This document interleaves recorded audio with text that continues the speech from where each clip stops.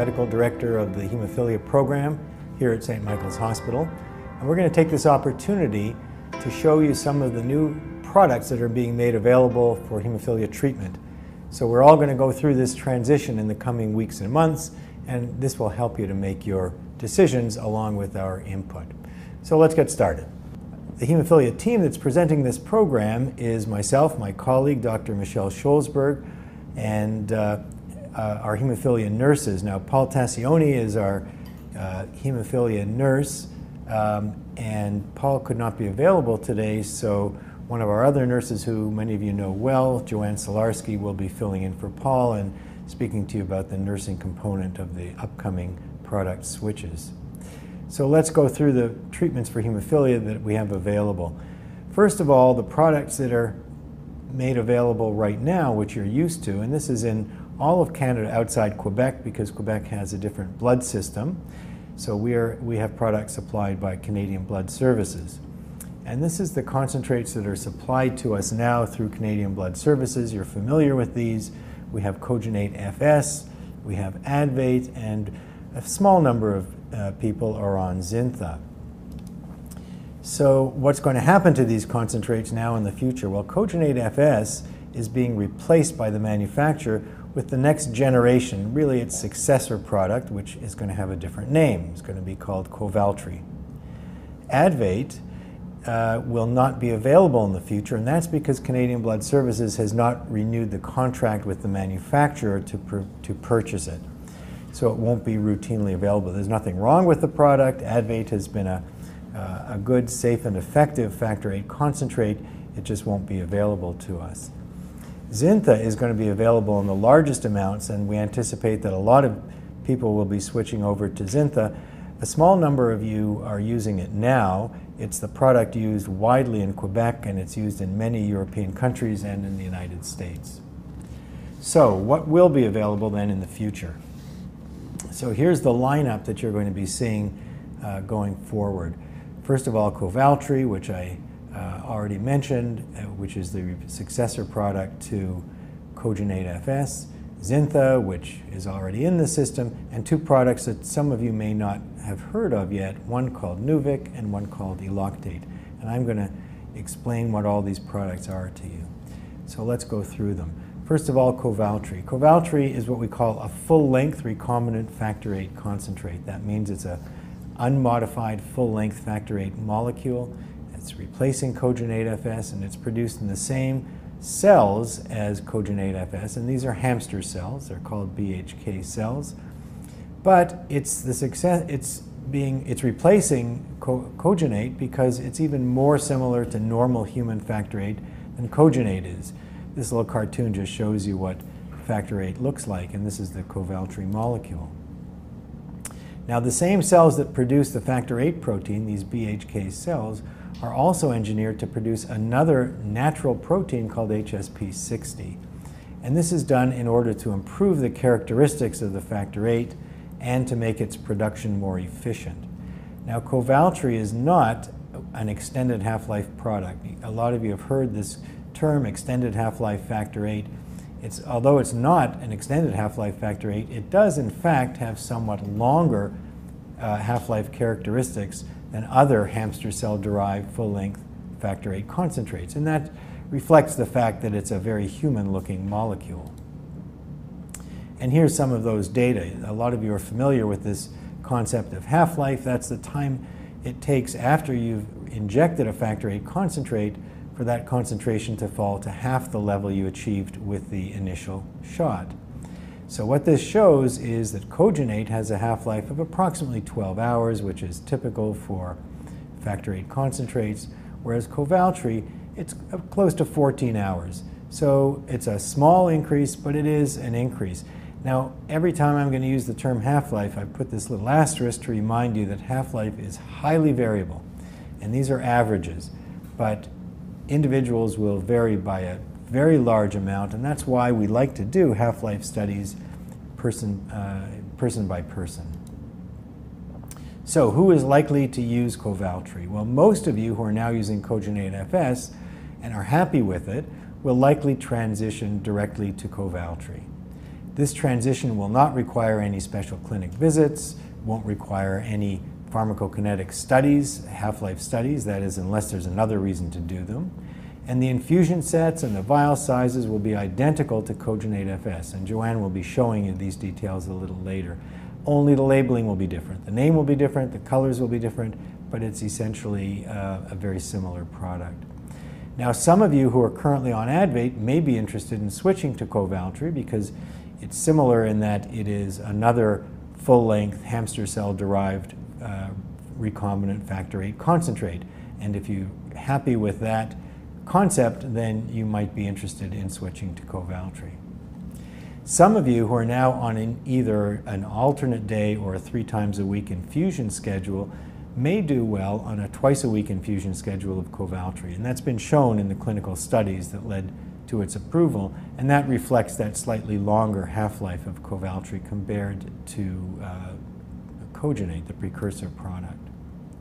So let's talk a little bit about Xintha. So Xintha is an unmodified B-domain deleted factor VIII molecule, also produced in a hamster cell line, a different cell line. And it was the successor to a product some of you may remember called Refacto. And when I say B-domain deleted, the cartoons show this. This is a part of the factor VIII molecule called the B-domain, and this is the Refacto molecule or the Xintha molecule without the B-domain. And that can be removed from the molecule because it doesn't have any function after the factor VIII is produced. We've known that for many years. But otherwise, the molecule is unmodified, meaning there is nothing attached to it. It's factor VIII. It's being used, as I already said, by hemophilia patients in Canada, mainly in Quebec, but also elsewhere in the country, and in many countries around the world. It's what we call a third-generation factor concentrate, as is Kovaltry, meaning that it doesn't have any animal or human proteins in the production or in the formulation of the product. And again, it is not an extended half-life factor VIII product. So who will likely use Xintha? Well, as I mentioned, CBS will be, the Canadian Blood Services will be supplying Xintha in very large amounts. They signed a contract with the manufacturer to make large amounts of Xintha available. So we anticipate that many or most people who are now using Advate will switch to Xintha. And those who are already using it, not large numbers, but those of you who are already using it will likely continue to use it. And it's possible that some of you who are now using Kogenate FS may be interested in switching to Xintha, and that's something that we can discuss with you if the product sounds attractive to you. Now, the next product that I want to discuss is called Nuvik. Nuvik is an unmodified, B-domain deleted, human cell line derived recombinant factor VIII. So this differs from Xintha that I just spoke about because rather than being derived from hamster cells, it's derived from a human cell line. And the reason for that is that the human cell line origin theoretically leads to improved pharmacokinetics, meaning better recovery after injection and better half-life, and a reduced inhibitor risk. And the reason is because since this is a human cell line derived product, the factor VIII that results from it is as human looking as possible. And there are some slight differences in the way a hamster cell and a human cell produces factor VIII. Indeed, the half-life in children is longer than that reported for Advate, and the reason that we consider that important is that factor VIII recovery in children in general is poorer than it is in adults. And in fact, the half-life in children for Nuvik was similar to that of Eloctate, which is a true extended half-life factor VIII product, and we're going to talk about Eloctate next. So who will likely use Nuvik? Probably not a lot of people, but some of you who are now using Advate or Kogenate FS may be interested in switching to Nuvik if you like the concept of a human cell origin factor VIII and you prefer a product which does not have any modification to the factor VIII protein. And some people who are on a may do well on a twice-a-week infusion schedule of Nuvik, and if you are currently infusing more often than that, you may be able to cut back on that schedule by switching to this product. So the last product I already mentioned is called Eloctate, and this is a product which is new in the system, and as Nuvik is, and is the first modified factor VIII that we have available in Canada. So this is, like Nubic, a B-domain deleted human cell line derived factor VIII, but the difference is that it is modified. It is conjugated, that it is chemically, meaning that it is chemically linked to FC. FC is a portion of the immune globulin molecule. So why is that done? FC conjugation, which has been used for other drugs, it's not a brand new technology, it's done in order to extend the half-life, meaning the survival and the circulation of proteins. Now it turns out that when we link FC to factor VIII, the degree of this half-life extension is unfortunately limited. So it does extend the half-life, but not to a great degree. The other potential advantage, theoretical advantage of FC conjugation, as well as the fact that it's a human cell line origin, is that theoretically it might lead to reduced immunogenicity, that is, reduced risk of factor VIII inhibitor antibodies. Now I should say that those of you who have been using any factor VIII product for many years, your probability of ever getting a factor VIII inhibitor is extremely low already. So when we talk about this reduced risk of inhibitors, we're mainly really referring to young children who have not been treated in the past. But the principle is that we think that perhaps conjugation and perhaps human cell line origin might reduce the overall risk of an immune response. And some of you who haven't had much factor VIII over the years, if your hemophilia is not severe, this immunogenicity characteristic may be relevant to you as well. So this shows the half-life of Eloctate, and you can see the injection would be given here, and this is how it declines with time. And this shows the decline of Advate. This shows the decline of Eloctate. You can see these curves are clearly separated, showing that the half-life in this study for Eloctate was 19 hours compared to about 12 hours for Advate. So that's about a 50% prolongation in half-life. And again, I'll remind you that this is highly variable. These are averages, but there's a lot of variability from person to person. So, who will likely use Eloctate? Well, some people who are now on a prophylactic factor VIII regimen and who have difficulty maintaining their current infusion schedule may be interested in switching to Eloctate and going to a less rigorous or less frequent infusion schedule. Some of you who are not now on prophylaxis, but who might be encouraged to try it on a twice-weekly or even every third or fourth day schedule, might be interested in switching to Eloctate. So that's what is coming up, and that's coming up right now. These products are now available, and these switches will be coming up over the course of the summer and the early fall. But just to give you a little preview of things which are not right now available to us, but we can expect to see in the future, to give you a little taste of what may be coming. Let's look at what other factor VIII concentrates might be made available to us in the foreseeable future. First of all, I told you that Eloctate was the first extended half-life product available in Canada, but there are other new extended half-life factor VIII concentrates. And these use different technologies. I told you that Eloctate was conjugated to this protein called FC. The other approach, and a lot of you have heard about this, is pegylated factor VIII molecules. PEG stands for, or refers to polyethylene glycol, which is a form of sugar. And by attaching polyethylene glycol to factor VIII or to any other protein, you can extend the half-life and perhaps theoretically reduce the risk of inhibitor formation. Another approach to extending the half-life of factor VIII is called single-chain factor VIII. One of the manufacturers has produced this, and that's shown here on the right, pegylation shown on the left. And these are two other approaches that are being used to make extended half-life factor VIII. Those are not yet in the system here, but they will be in the foreseeable future. Now there's some other things that are a little farther off perhaps, but these are other novel approaches just to let you know of what may be coming, and these are treatment approaches that don't use factor VIII concentrate at all to treat hemophilia. So how does that work? Well, one approach is to change the balance between bleeding and clotting, that is, between hemorrhage and thrombosis. So this shows you what the normal, in the upper left here, shows you what the normal coagulation system looks like when it's in balance. So we have two of the coagulation proteins shown here, which you're familiar with, that is factor VIII and factor IX, and those, of course, promote normal blood clotting. But balancing those out, we have other proteins and other factors which regulate the blood coagulation system and help to dampen it.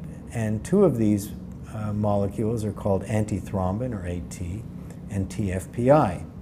So when those are in balance, we have the normal situation. Now what happens in hemophilia, shown in the upper right, if factor VIII or factor IX are missing, you get an overbalance of these what we call anticoagulant proteins, and you have a risk of hemophilic bleeding. So we have a deficiency of the coagulation proteins, we have normal anticoagulant proteins, and we have a bleeding situation. On the other hand, if we have a deficiency of antithrombin, we don't have deficiencies of TFPI, but antithrombin deficiencies do occur, and if you have normal factor VIII and factor IX, this leads to thrombosis or abnormal blood clotting. So another approach then to treating hemophilia, if you've got factor VIII or IX deficiency, instead of replacing the deficiency, what if we created a deficiency of either antithrombin or TFPI? So we have two deficiencies which balance each other out and restore a normal balance. So that's a long-winded description, but that's the approach that's been taken in two of the products, or more than two of the products, that you'll see coming over the next few years, and these are already in clinical trials. So one approach is to block the action of one of these anticoagulant proteins, TFPI, and another approach is to prevent the production in the cell, in the body, of antithrombin. And these are both now reality. They have been tested in animals, and they're now being tested in humans. And one of the advantages of these is that they can be injected subcutaneously, that is under the skin. You don't need an intravenous injection. And they're long-acting, so they can be injected only infrequently. The other advantage, of course, is that since you're not giving factor VIII or factor IX, there's no risk of inhibitor formation. So those are other potential approaches in the future. Yet another approach is to do something which simply takes over or simulates the role of factor VIII. So you have to understand what factor VIII does, and this cartoon shows that factor VIII's role is to bring together two other proteins. One of them is factor IX, and the other one is called factor X. And this shows that factor VIII kind of brings them together on this surface, which is a cell surface. So what if you could find something else that brings these two proteins together and isn't factor VIII? Well, that's been done. So there is what we call a bispecific antibody. So it's an antibody that recognizes both factor IX and factor X, brings them together on the surface of the cell. An antibody is called ACE910, and this molecule, ACE910, is now in advanced clinical trials and looks like a very promising agent, which has the same characteristics that I showed you earlier. It's given subcutaneously under the skin, it's long-acting, and since it does not involve factor VIII, it will not lead to factor VIII antibody formation, or of course can be used in people who already have a factor VIII inhibitor antibody. Another approach, which is a reality now for factor IX and starting to become a reality for factor VIII, is gene therapy. So gene therapy inserts the gene for factor VIII into a cell, typically in the liver, allowing the liver to be the site of production for factor VIII. So you'll produce factor VIII yourself in your body if you've had the gene therapy without correcting the deficient gene, but just adding a normal gene and allowing you to resume factor VIII production without needing shots of factor VIII concentrate, or fewer shots of factor VIII concentrate. Even farther in the future, and this is technology which is really cutting edge, is gene editing. That is actually correcting or editing the gene defect in factor VIII. So that's true cure, or true correction of hemophilia. And the technology for this actually does exist, but it'll be a while before we see this, but I think ultimately this is going to come true as well. And in the future, here's another interesting approach. What you see here is exactly what it looks like, and that is lettuce. And this is factor VIII or factor IX, in this case it's factor IX, which has been produced in plant cells. So this is actually lettuce that contains factor IX. It can be formulated for oral administration, that is in pill form, with another protein that protects it from digestion in the stomach, and could, if this technology works out, allow you to treat hemophilia A or B with a pill. That is not in the immediate future, but I show it to you because this is technology which might be coming in the foreseeable future. So we're going to turn now to hemophilia B, factor IX deficiency. So my colleague, Dr. Scholzberg, put this together. She couldn't be here today, so I'm going to describe this on her behalf. So there is one new factor IX concentrate that's available to us from Canadian Blood Services, and which will be of interest to some of you who are now using standard recombinant factor IX. And this is called Alprolix. Alprolix is a recombinant factor IX Fc fusion protein. So I already talked about Fc. This is the same molecule that is attached to eloctate to give an extended half-life factor VIII product. And the extension of half-life with Alprolix is considerably better than it was with eloctate. You remember that the Fc conjugation of factor VIII produced only about a 50% increase in half-life, whereas with Alprolix, the degree of prolongation is much greater. It's about threefold, so that's a lot longer half-life than we get with, or prolongation than we get with the factor VIII Fc conjugate. So it is the first, and so far the only, extended half-life factor IX that's available on the Canadian market. And what this provides one is the opportunity to dose less frequently, for example, every 7 days, or sometimes even every 10 to 14 days. And this shows the long half-life curve of the Alprolix molecule. So who might be interested in using Alprolix?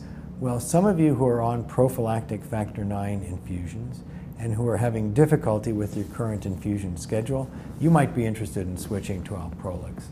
Some people who are not on prophylaxis, but who might be encouraged to try it on a weekly infusion schedule, might be interested as well.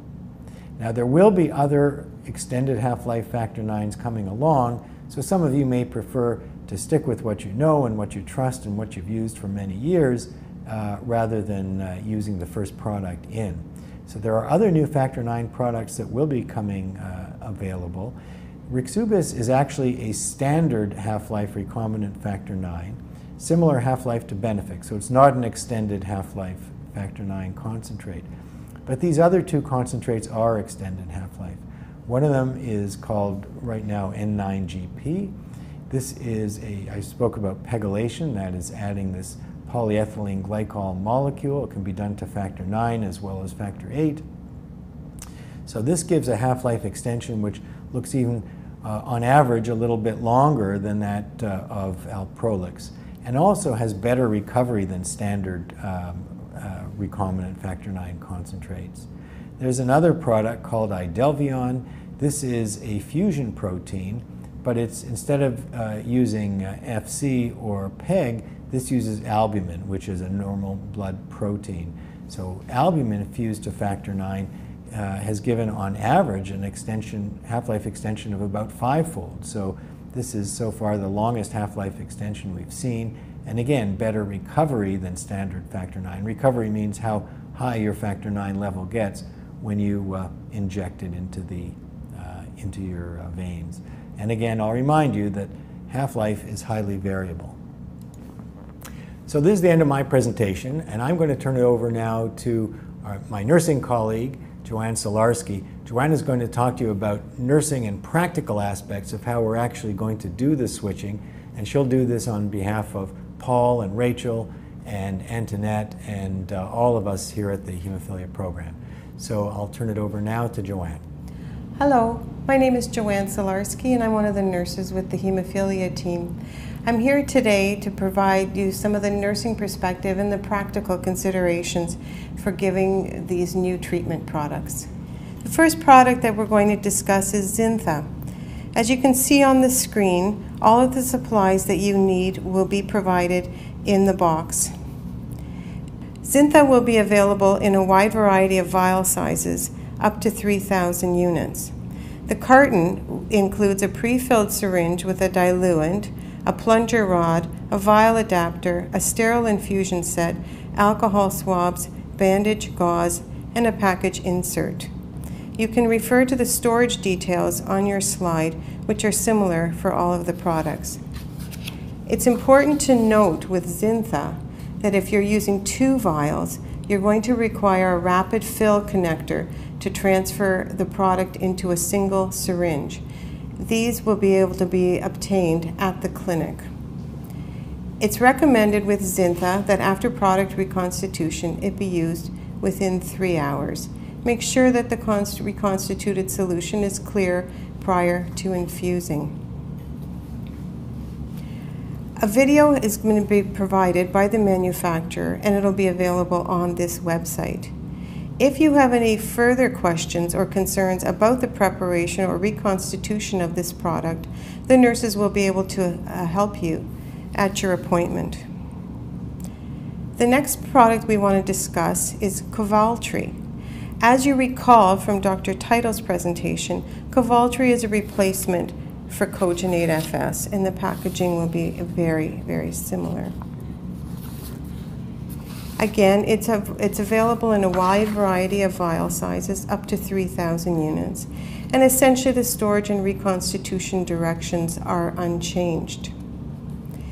Each kit contains a single-use vial, a pre-filled syringe, sterile water, and a sterile administration set with a vial adapter. And once again, it's recommended that once the product has been reconstituted, you use it within 3 hours. Different for Kovaltry, you will be provided with a coupon book to obtain a free supply of alcohol swabs, gauze, and Band-Aids from Shoppers Drug Mart to enable to do reconstitution and administration at home. A link to a video from the manufacturer will be available on this website. The next product that we're going to discuss is Eloctate. As you will recall from Dr. Teitel's presentation, this is a new product, a new Factor VIII product with an extended half-life. You can see from the screen, from the slide that you're looking at, the way the product will be provided for you. Once again, it's available in a variety of vial sizes, up to 3,000 units. And if you refer to this slide, you will be provided with some storage information.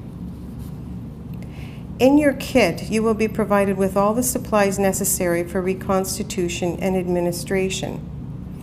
Unlike the other products that we're discussing today, which should be used within 3 hours of mixing, the manufacturer's recommendation for Eloctate is that it be used within 6 hours of reconstitution. Once again, a manufacturer's video will be available on our website to provide more information about Eloctate. The last of the Factor VIII products we will be discussing today is Newick. Vial sizes for Newick, unlike the other products, are only at this time available up to 2,000 units. The necessary supplies for reconstitution and administration are provided in your kit. Please refer to this slide for storage recommendations. For Newick, once you have reconstituted the product, it must remain at room temperature and must not be refrigerated again, and it must be used within 3 hours. There is a recommendation that you infuse the product at a rate of 4 mL per minute. And again, there will be a video provided on the website by the manufacturer for further information.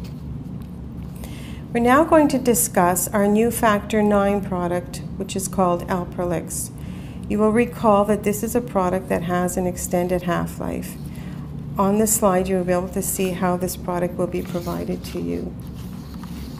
It's available, again, in vial sizes up to 3,000 units, and you will be provided in your kit all the necessary supplies for reconstitution and administration.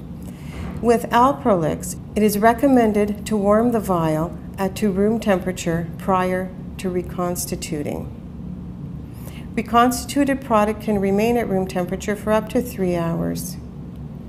It is important to note that during product reconstitution, this solution will take a few minutes to completely dissolve, and the product must be clear and colorless, otherwise it should not be used. The next slide is a comparison chart of all of the factor products that we have just discussed. I will not read through this slide, but please take the time to review the data on it at your own pace. We will now take a few minutes to discuss the steps involved in switching to a new product. It is important to speak with or meet with your hemophilia clinic team before starting a new factor concentrate. The exception for this will be the people switching from Cogenate FS to Kovaltry, which is the next generation of the same product. So this will be an automatic transition. Please contact Antoinette Travis to arrange an appointment for you to discuss product choices with Dr. Teitel or Dr. Scholzberg and the hemophilia nursing team. A nurse appointment for the product switch will be booked at the time of factory ordering. Those who now use Advate will be the first to transition to a new product. Product switches will be booked on a non-clinic day. Please be aware of the fact that a nurse clinic appointment may last up to 6 hours if a pharmacokinetic study will be booked at the same time. The first dose of your new product will be administered in the clinic so we can monitor for allergic reactions or other side effects. And we'd like to remind you that these are very rare. At your first visit, you will have in your infusion of the new product, factor 8 or factor 9 levels will be checked at 15 minutes, and if a pharmacokinetic study is booked, also at 1, 4, and 6 hours after the infusion. If it's possible, we will ask you also to return to the clinic for a 24-hour post-level to provide further information. You will be given an appointment to return to the clinic in 3 or 4 months for a factor 8 or factor 9 and inhibitor check. If you're on home infusion, you will be given a 6-week supply of your new product on the day of the switch, and a letter will be sent to the hospital where you pick up your product, informing them of your new factor concentrate. Please refer to this slide, the step-by-step guide to product switching, to remind you of the next steps to be taken. I would also like to remind you at this time that it's important to continue maintaining good treatment records on your new chosen product. We hope that this comprehensive overview has provided you with the information you need to begin to make your choice. But of course, if you have any further questions or concerns, please do not hesitate to contact the Nurses Clinic phone at 416-864-5129. Thank you for taking the time to review these products with us, and we look forward to helping you make your new choices.